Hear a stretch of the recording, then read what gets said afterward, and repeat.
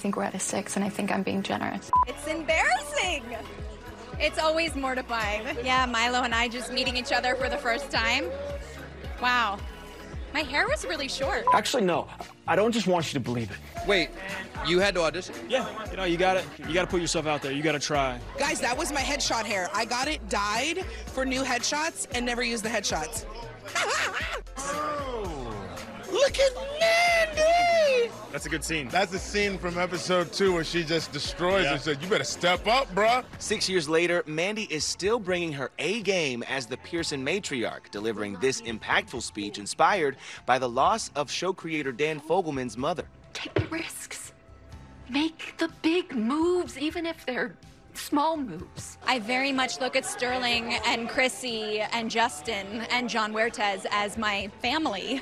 And so saying those words to them, I was just bowled over. I mean, I clapped at the table. Like, we were sitting there all together, and Mandy was just acting. During the panel, Dan told me he just finished writing the finale and is confident fans will be satisfied. We're all waiting with bated breath. You can expect to be satisfied and sad.